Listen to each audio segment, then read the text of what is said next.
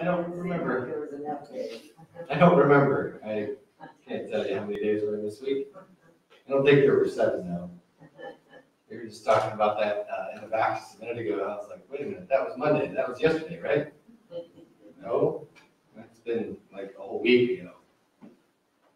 It was difficult, right? You had things that challenged you, things that you faced. Somehow you're still here, so it didn't overcome you. There was emotions, feelings, things that you went through this week that you didn't go through the week before, things that you faced that were new. Some things, they've been dragging out for a few weeks, right? Whatever it was, I hope and I pray that you made time for God.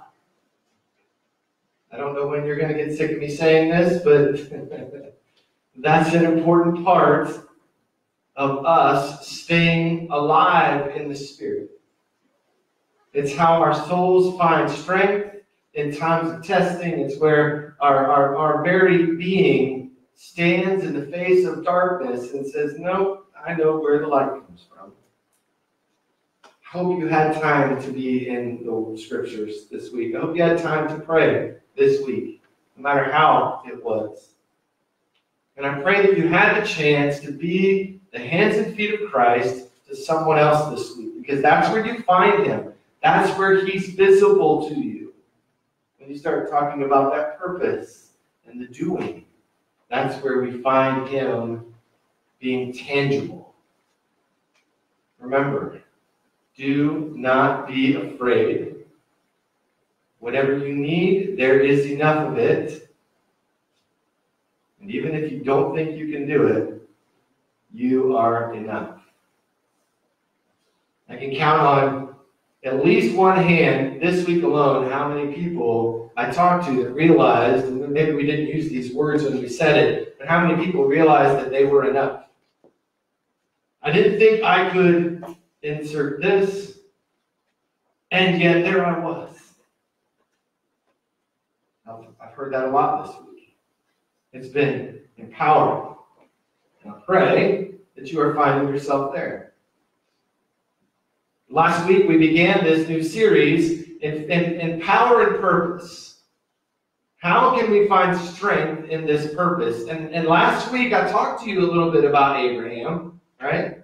Talked a little bit about Jesus. We talked about other characters from Scripture. We heard that we are temporary residents here, right? We are tenants of God's life that he's given us. I talked about how from the time you are born to the time you die, everything in between is God's. It's His gift to you, and what you're doing with it is your gift to him.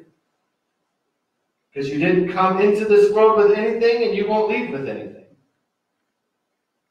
It's up to you what happens between. Today's text, I wanted to take us back to the Old Testament. Because if we really look at Scripture as a whole, there is a purpose in what God is doing from the beginning of Scripture all the way through to the end. I told you last week we can kind of break this down into 3 categories, and this is that first category, God's purpose in the Old Testament. What was that purpose? We find him talking to Abraham, right? Abraham is struggling. He's in a moment here where he's face to face with God. God says to him, leave your native country, your relatives, your father's family, and go to the land that I will show you. I will make you into a great nation. I will bless you and make you famous, and you will be a blessing to others. I will bless those who bless you and curse those who treat you with contempt. All the families on the earth will be blessed through you. If you get nothing out of today's message, you are part of that blessing from the family of Abraham. That's your family. That's your true heritage. Now, we all have different heritage, though, right?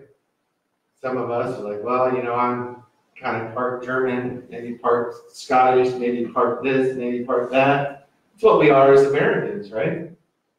We are from somebody somewhere else, and we come here, and we still contain some of those pieces and parts of our heritage. Now, when we come to understanding Christ, when we come to know Christ, we are now into this new family.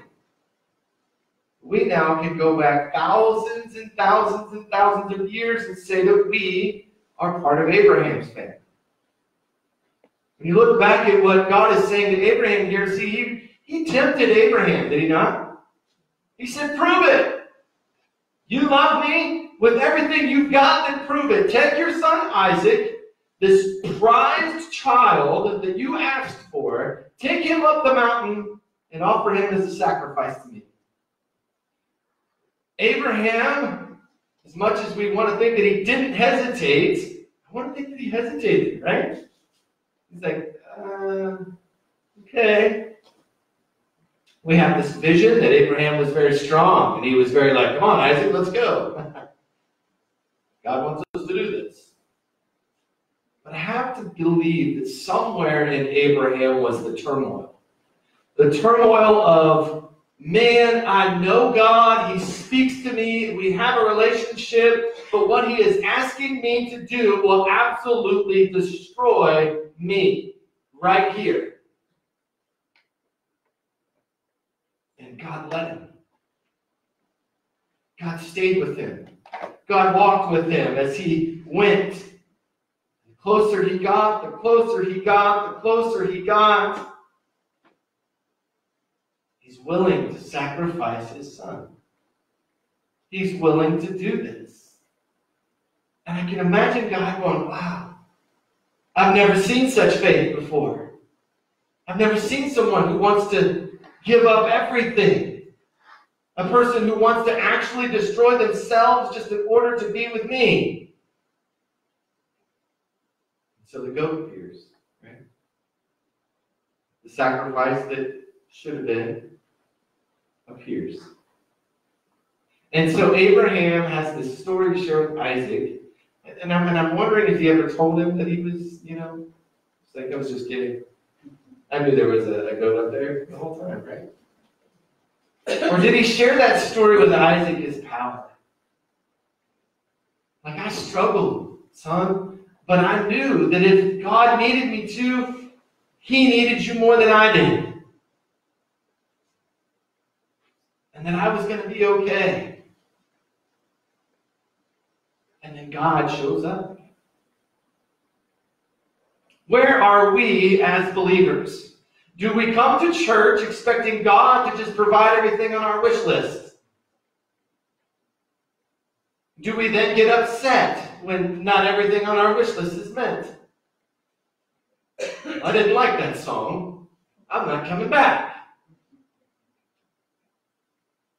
I wanted a new job. I'm still stuck in this one. I'm not coming back. This God is a hoax. Ask Abraham.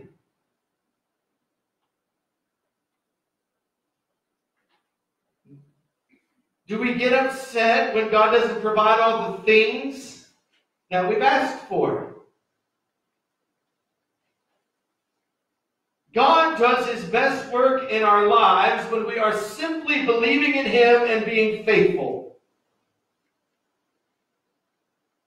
What does that mean? Our greatest focus should be in the same place on which Abraham placed his. As much as Abraham loved Isaac, as much as we love this world, he was ready to give it all up just in case God might be right. Have we done that? Abraham never once went up the mountain with the thought of, you know what, God? I'll go ahead and sacrifice Isaac if you make me the leader of a great nation. Nope. That wasn't it. God, I tell you what, I will go up this mountain and I will sacrifice Isaac if you give me everything. You make me the father of all mankind. I'll be great. People will talk about me in Maplewood, Ohio in 2019. I don't think that's what he did. Abraham never wanted those things. Abraham found himself in a place of humble obedience to a God that he had never seen and yet believed in. He simply wanted to live a life that was reflective of God. He wanted nothing more than to please him, and he wanted nothing more than to make God proud of who he was. He didn't want anything. The God of Old Testament Scripture is not missing today. I know that there's people out there that think, well, Jesus came and made a new covenant with us, so we don't need to read the Old Testament. Wrong. This is part of the story. This is part of the reason that Jesus ever even came. Because mankind, after Abraham, would prove over and over and over again that they weren't worthy of worshiping God. They got caught up in the world, right? Look at King David. Great David. A man after God's own heart, right? Murderer, adulterer, liar, thief. And he wasn't a very good guy. But yet he struggled with that. He struggled with that, the things and the choices and the decisions that he made. And yet he still believed that God was there with him.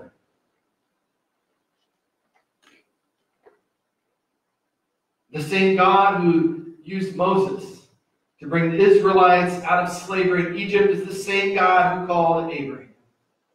He's the same God who stopped a young David and said, why not? Go take sandwiches to your brothers. Oh, while you're there, go ahead and stop this giant. We forget that part, right? We forget that he wasn't there to stop Goliath. He wasn't there to get the glory. He was there to bring them lunch. He is the same God that wanted to prove a once-for-all forgiveness of sin to us, and he sent his son to do it. That's the same God. That same God is with us here. He is here today. He is calling you to be a part of the family of Abraham. Paul, formerly known as Saul, was, and he tells us in Scripture that he was the greatest of sinners. He was the worst, the chief of all sinners, I believe is what he says. And Paul is speaking to the church of Galatia here in Galatians 3, 7 through 9. He's basically telling them the same thing. He says, the real children of Abraham, then, are those who put their faith in God. Notice he doesn't say those who get all that they ask for from God. He said those who put their faith in God. What's more, the Scriptures looked forward to this time when God would make the Gentiles right in his sight because of their faith. God proclaimed this good news to Abraham long ago when he said, all nations will be blessed through you. So all who put their faith in Christ share the same blessing Abraham received because of his faith. God's purpose has always been to find people that are in the family. He has always and still is in the redemption business. He is still leaving the 99 to go find the one. Jesus, Son of God, right? He could have saved the earth in a different way, couldn't he? He could have just came down in this miraculous beam of light, swooped everybody up that was worth it, and left everybody that wasn't. Instead, he's birthed as a man to a virgin who happens to be engaged to a carpenter. He's born in a stable, cave, depending upon how you want to geologically put yourself in the setting of the time. He was raised as a person, learned how to build, learned how to live life, learned how to do things. And it was in his baptism then that his ministry began. If that's not us, I don't know what is. It's normal. It's pretty boring. This great God of all power and strength just became a baby, raised by this misfit husband and wife that, he kind of came before he was supposed to, before they were even married. I mean, how does that all work? Sounds pretty similar. I mean, we could probably make a good hit TV show out of that about right now, couldn't we? God's purpose, just like Jesus, is to find people who are unworthy. Moses was a stutterer. He wasn't an eloquent speaker. He didn't even know who his family was. He was picked up out of the river and, adopted. And yet he was the one that God chose to speak to in that burning bush. He was the one that was given the task of gathering up the people, the Israelites, God's people, and getting them out of slavery in Egypt. Where are we placing our faith? Do we want material things? Oh, I want the house. I want a better job. I need a new car. Maybe it's these earthly relationships that we have. Oh, they're so important. Oh, I don't know what I would do if so-and-so wasn't here. And it's good to have that kind of depth in your relationship, but it's also damaging. Maybe wealth. I just want all the money so I can do all the things. I help people though too. Where is that faith? Can we find it in ourselves to look deeper? To dig a little bit harder? To kind of, as Shrek would say, peel back the layers of our onion? So that we can find what it is that truly makes us content. What is it that truly helps us to find our place in our faith where we don't really care about the worldly things, we don't really care about what so-and-so said, we don't really care about whether or not we got a job this week or not. We are so content with our life and our faith that God is going to take care of us. I'm just going to go out and I'm going to live and I'm going to share this message with as many people as I can.